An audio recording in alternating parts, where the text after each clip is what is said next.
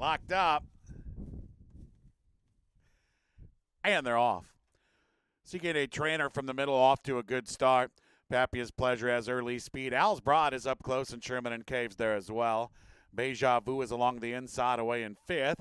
That's Sherry's Queen Bee, and the early trailer is Edge of Pleasure. Seeking a trainer in front, leading by a length. Sherman and Caves tracks are in second. Al's Broad is to the inside third. Beja Vu now moves into fourth. Papia's Pleasure now back in fifth. That's Edge of Pleasure, and the trailer is Sherry's Queen Bee. Seeking a trainer as visibility decreases on the far turn. Still leads the way by a length and a half. And now on the inside, Al's Bride's getting closer with Sherman and Caves. Beja Vu is currently about 5 or 6 lengths off the lead.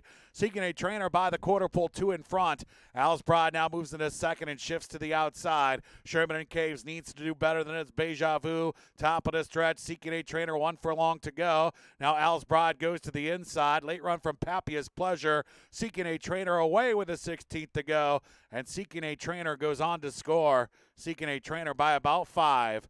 Al's Bride holds second, Papia's Pleasure third, and Beja Vu ran fourth.